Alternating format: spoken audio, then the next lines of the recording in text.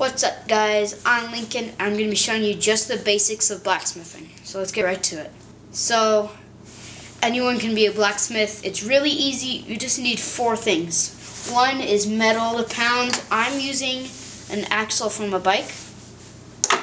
You need your forge or a fire to heat up the metal to pound on. So if we just turn this propane on so you can hear it. I don't know if you can hear that on camera, but it's can spilling out propane. You need an anvil, which I'm using an old railroad track that trains went over, and it's good because it has rounded and it has corners. And last of all, you need a hammer or something to pound with, but I use a 2-pound hammer. So let's get to it. I have this piece of metal it's an axle from a bike, and it has this little piece of aluminum sticking off, and that is not ferrous / magnetic, which is what you want in metal when you're forging. Although this piece that we are going to be forging is ferrous / metallic and like magnetic, but this piece, as you can see, is not. So we're going to be cutting this piece off right now with an angle grinder.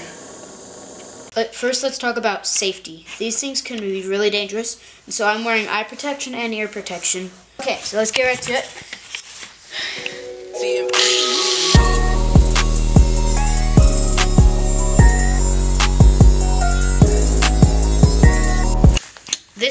I just cut it down to length, and so this piece of metal, we're going to be making a flagpole for a fish tank for my class. And so this needs to be 6 inches long, and it's just about over 5 inches long now. So we should be able to stretch it out 1 inch and be able to make that flagpole. So let's get right to it.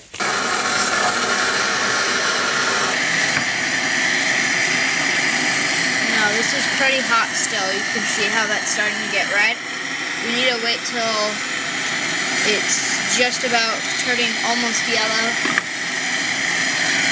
and then it'll be ready to start pounding on the anvil. So let's take it out of the forge.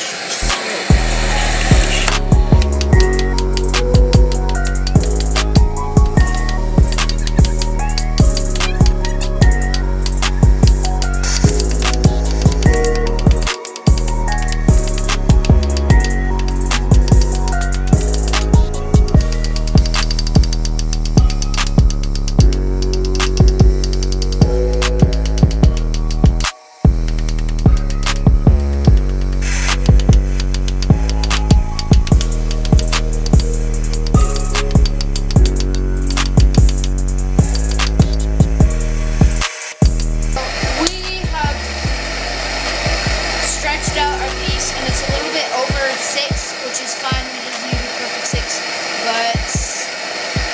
but I squared it off until we could twist it in the middle, and so it'll look nice and cool, and you're gonna just see that in a few seconds. Let's get it.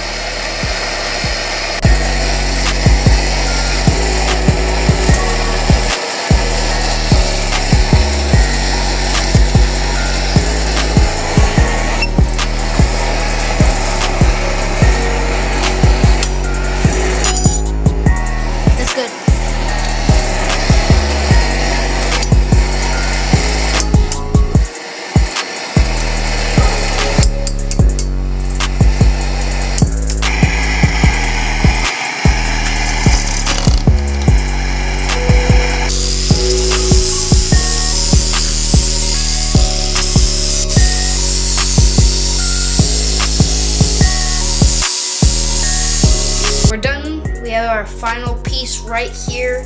We polished it with the grinder, drilled 2 holes in it right there and there, and it looks pretty sharp. Like literally sharp. Like sharp. Like a knife.